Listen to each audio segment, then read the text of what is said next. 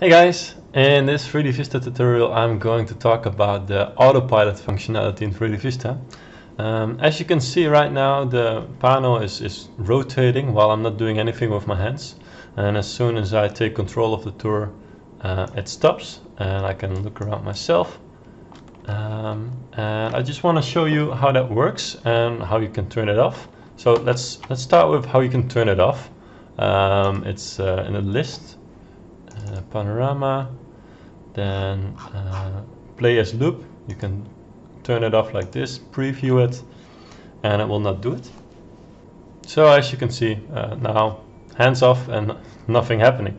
So that's how you turn it off. Now let's turn it back on again. What we can do here is set the speed, for example, set it slower. So this is very slow. Can set it faster.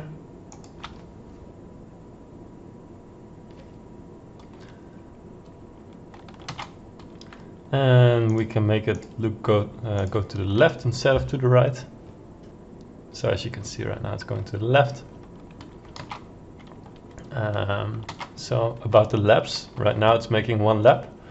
And as soon as it hits the return point over there, it goes to the next panorama. So like right now. So let's say I want to do 2 laps, then I can make this 2.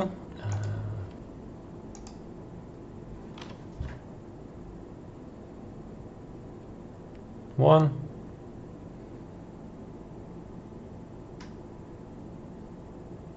2. And it goes to the next panorama. Another thing you can do is instead of 2 laps, like let's say 5 seconds. Preview. 1, 2, 3, 4, 5. And it goes to the next. Inertia. So let's try that.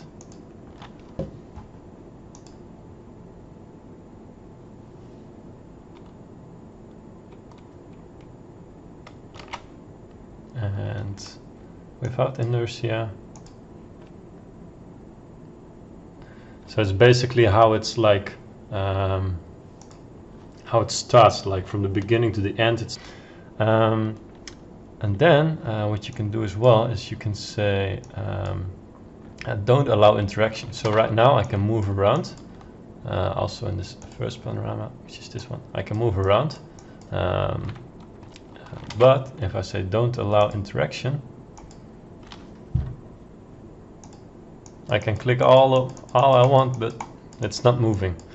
So this could be a very nice way of like first demand people to listen to your story, what you have to say about the specific panorama, and then let them move freely around the panorama. And you can say continue path automatically if user doesn't interact for like, well, let's say 2 seconds. So so let's say I'm moving around now, and now 1, 2, and then it moves again. And if I do not check that, it will not move again. Now other things you can do with the autopilot is to say, okay, let's watch this part of the crane, then let's go there. Then check out this rubbish because there's a hotspot. And then let's make him look to this guy. Whoa, wait, I wanna, so I'm moving this exactly to that guy because that guy is not wearing any helmet, so he's got to do that. So let's preview this. So as you can see, it goes up to the first,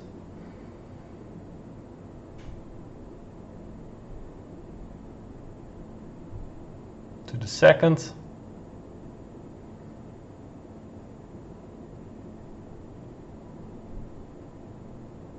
the fourth,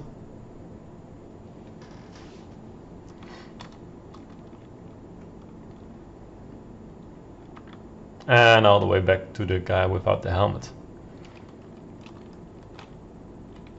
So let's say I want to change the direction on that last thing so that it's not going from here to the right, but I want it to go from here to the left, like this.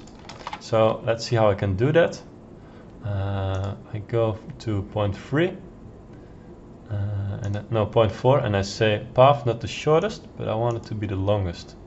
So I'm basically, because the path between 3 and 4, like what you were seeing to the right, is the shortest path, and to the left will be the longest.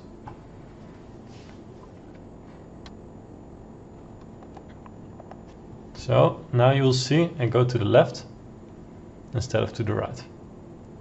And there you go. That's it for this tutorial.